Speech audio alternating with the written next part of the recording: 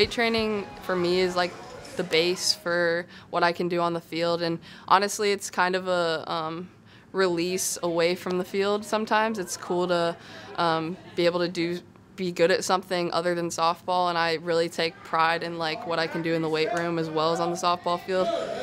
We good? We good yet? I mean, I guess we can. The clear leader in that room is Rachel Lewis. She loves it, she believes in the work, and the standard that she sets for herself and her teammates has elevated our program in every way possible. And it's just fun to watch.